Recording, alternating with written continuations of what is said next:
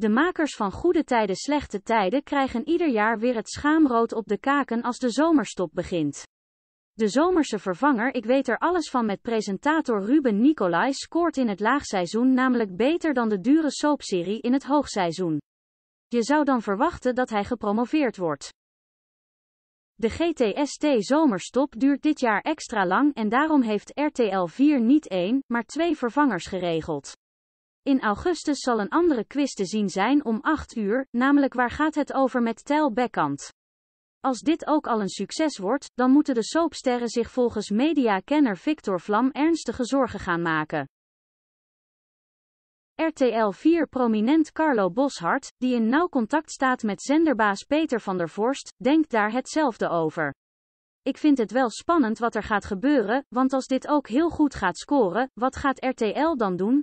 Vroeg hij zich gisteravond af aan de talkshowtafel van Renze Klamer. Carlo vindt het heel apart dat de goedkope quiz van Ruben zoveel beter scoort dan het peperdure GTST. Dat is eigenlijk een wonder. Als je Goede Tijden Slechte Tijden hebt, lijkt me dat een vrij duur programma.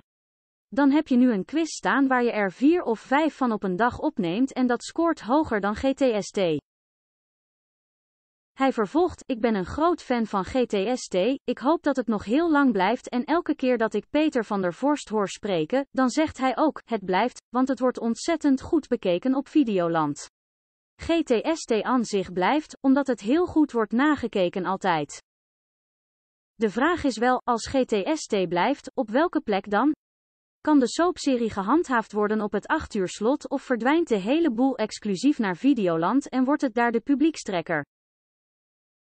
Carlo vraagt zich heel erg af wat er met 8 uur RTL 4 gaat gebeuren, gaan ze meer van dit soort quizzen uitzenden en wat betekent het voor GTST?